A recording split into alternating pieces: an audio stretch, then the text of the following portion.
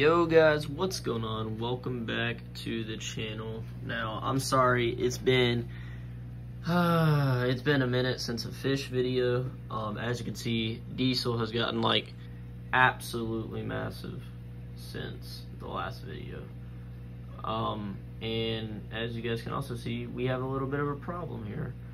So today is an update video and just a video on my problem. So my Oscar is eating my AROWANNA pretty much alive. And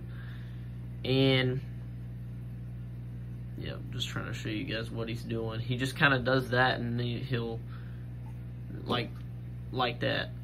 That's the worst I've ever seen.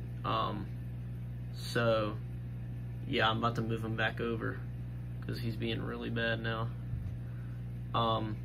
But basically, in my tank, I have this tank divider. So I'm going to move him. I gave him about a quarter of the tank before, and now I'm going to give him about like 10% of the tank, just so he knows, you know, that he's in trouble. If you guys have any tips, please let me know. I've been doing research on the internet. I can't find anything about this other than like the AROWANNA needs to be like at least like 8 inches.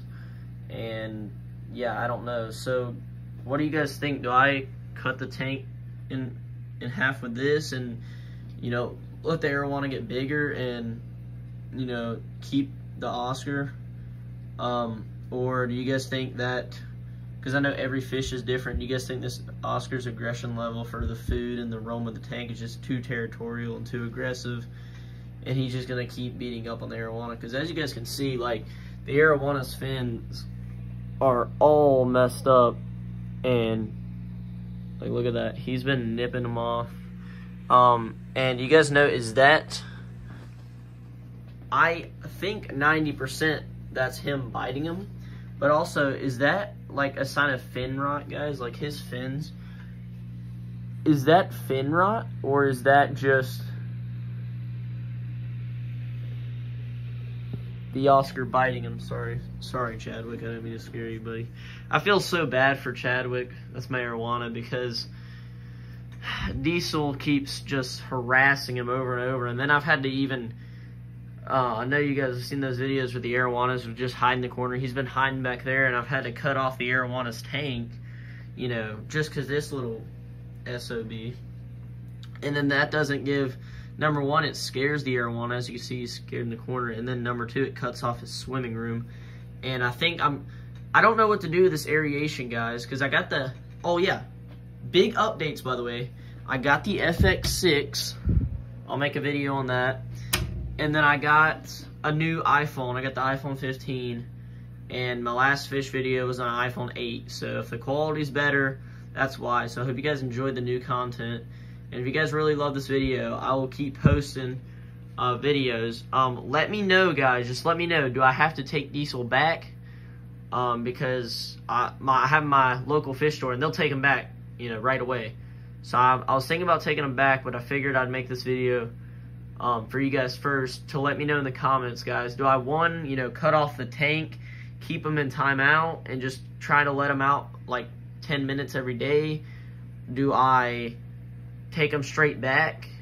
I mean, like, because I don't know if this fish is ever going to change. He's so hungry all the time. And I've heard, like, I could put more territories and stuff, but I don't really think that's going to matter because this fish, look at him, dude. He just wants food. I just fed him, and now he's eating poop because he's, like, he's not even hungry. He's just, like, desperate for food. And as you can see, Chadwick, for the past, like, 3 weeks has just been sitting in this corner. And I've had the tank blocked off for like a week now, probably. Maybe like a week and a half. And I just wanted to see how that would go. And I just let him out like not even 10 minutes ago. And as you can see, he's kind of not really messing with him too bad right now. But I think that's because the AROWANNA's in the corner. And the Oscar's like, okay, I have free roam of the tank and all the food. But when the AROWANNA starts swimming, the Oscar's like, oh, I'm going to miss something. He's going to steal some of my food. And then he just goes after him. Sorry, I'm trying to figure out how to work this phone. And then he just goes after him and, yeah, starts biting him. So anyways, Let me know what I should do, guys. Is that fin rot the arowana has, or is that the Oscar biting him? And I'm pretty sure I know. Yeah, as you can see, he just nipped him again. So that's a good sign.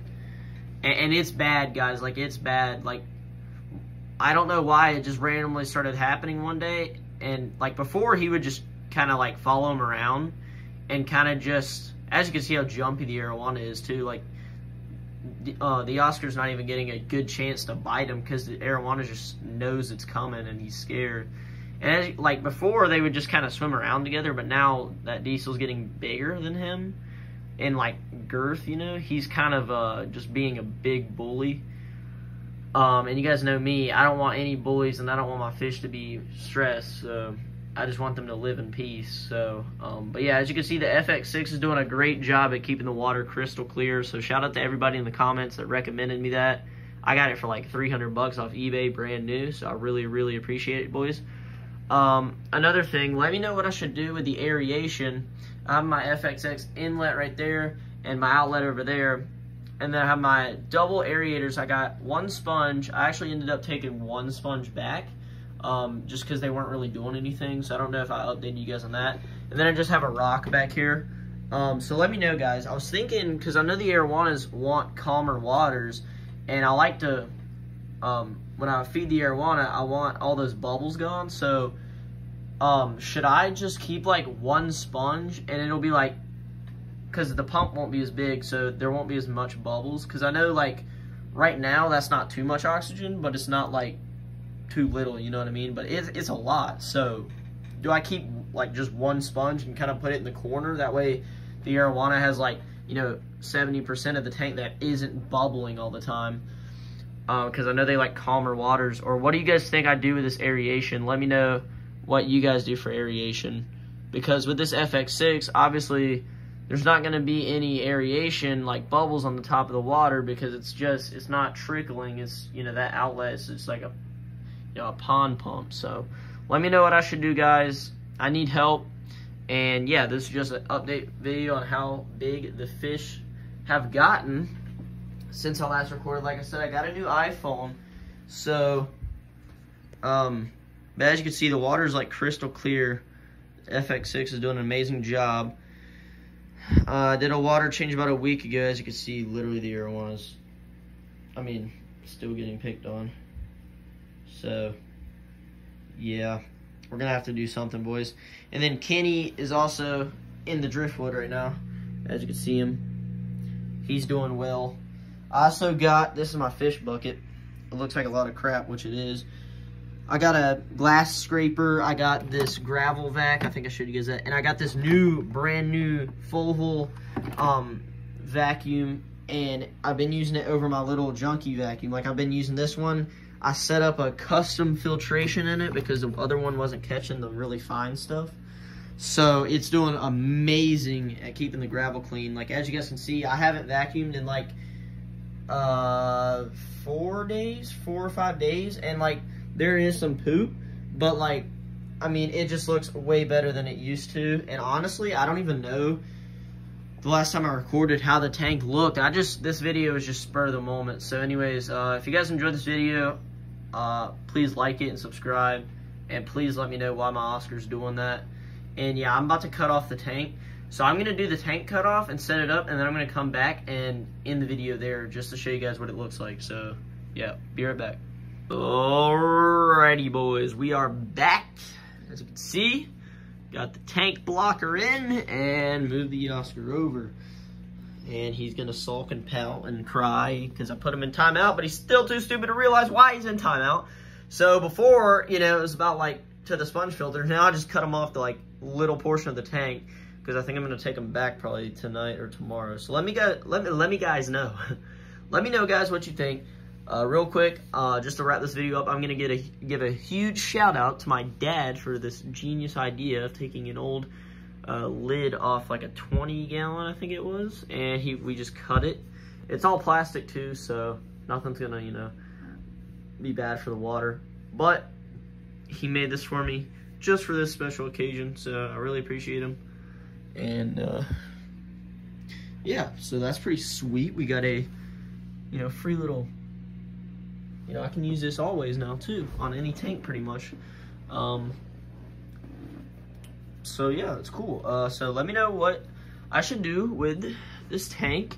Also guys, so if I do take this Oscar back, which I plan on doing, let me know if there's any good species that would go with this arowana. Now this arowana, I'm not gonna lie to you guys, I've watched videos of arowanas, I've seen people raise arowanas and stuff like that. This arowana is different. He is super tame, like chill. He's getting a little bit more used to me, but he's pretty skittish of humans. I have actually touched him, so a lot of arowana owners can't say that they've, you know, touched him freely. Like he was like, I put food in there and put my hand in there. He came up to eat the food and I, you know, petted him. So that's pretty cool. And obviously I've touched this little junker. He's friggin' bit me like more times than I can count. But anyways, yeah, let me know what species of fish or what type of fish I might be able to add.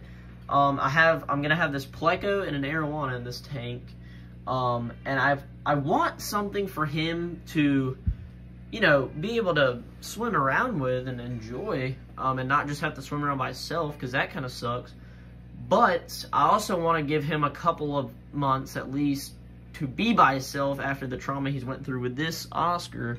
And then if anything happens to this arowana, I might just get 2 Oscars and put them in here. And I know they got to be male and female, so they don't kill each other. But yeah, let me know, guys. What do you guys think is the best play for me right now? Take the Oscar back and get, I've heard, I don't know, maybe get like some discus that are like, you know, bigger so he can't eat them. But then that could be a problem later on when he gets bigger. So I don't know, guys. Do I just keep the arowana by itself? Because I know that you know, they can be by themselves. A lot of people keep them with Oscars and stuff, but obviously this arowana is not big enough, and this Oscar is too territorial in just a little 125. So yeah, I don't know, guys. Let me know, and please like this video to show me that you guys want me to start uploading fish videos again, because I've honestly not even, ever since this whole thing started with the Oscar, I've had a lot going on. Like I said, I got a new phone and everything. Yeah, just a lot of stuff. I'm about to start back work too, so it's been pretty hectic, I guess you could say, and I've just not really been into fish as much ever since this Oscar has been making Chadwick's life a living nightmare. The tank upstairs is doing good. The tank in the living room is doing good. My African cichlid tank, everything's doing really good, guys. So yeah, if you guys want to see updates on those, let me know. But for now, I'm gonna see you guys later, and please comment what I should do down below. Peace, boys, and God bless.